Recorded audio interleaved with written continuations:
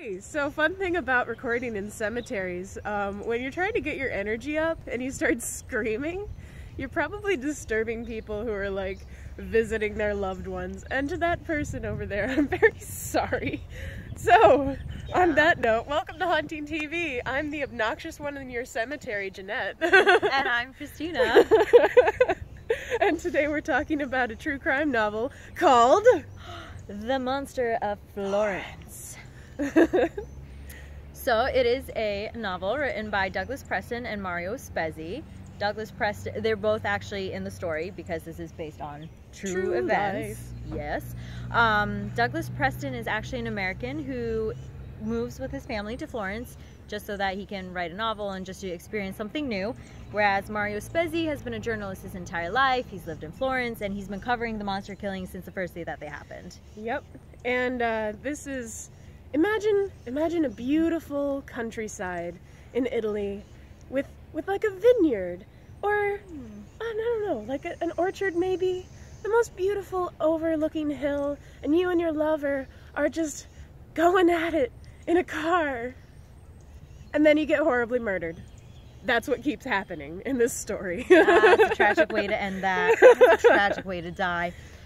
But yeah, so we don't know if there's just one killer or multiple killers, but they end up killing lovers all over the place. Lots of them. I mean, at least they get to die in a nice place, right? Yeah, That's a bonus. Yeah. Other than those last couple minutes, it was mostly enjoyable. But in the book, ooh, not here, here. So they actually show you pictures. Nice. There's a sketch of who they think is the actual like killer. Where's Mario Spezi? Oh, my note is falling out. Please disregard that. Ah, that's Mario Spezi right there.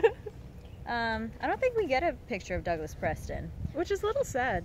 It is a little sad. So, I think part of why I liked this book was because it really showed you a lot about what Italy is and what their justice system is like, and just kind of how different. How different it is from America. And yeah. For example, the chief of police, right, who was in charge on this case is still in charge today, and he made a very specific arrest, right? Yeah, he actually ordered that Amanda Knox be arrested, and he's basically the reason that she was in prison for as long as she was, even though they didn't have evidence. There were rumors that they were planting evidence just to make sure that they won the case. I caught it! So basically they were trying to, you know, make sure that they were saving their careers and that the whole entire world wasn't laughing at Italy because they couldn't find the killer. So They did some very shady things. Yeah, it was so fascinating. Yeah. I really enjoyed reading this. I love Italy, for one thing. I've already said that. I also really like true crime and serial killers. I'm obsessed with things like that. That came out wrong. Well, you know. You like serial killers? I do. I love learning about serial killers. I have, like, on my desk constantly is infamous murderers, like a massive volume of it, with like little micro files of all the world's famous serial killers. Because I'm a weird one. It's okay. You're not the one who has to stand next to me. No, it's okay. So, the ending. Yes. I had a very strong opinion about the ending. So what I usually do is I, read the first quarter of the book, and then I have to flip to the end and read like the last page or two just to see if this book is really worth, continuing reading. I didn't do that this time around, and I got to the end, and it was just like, no, like, why?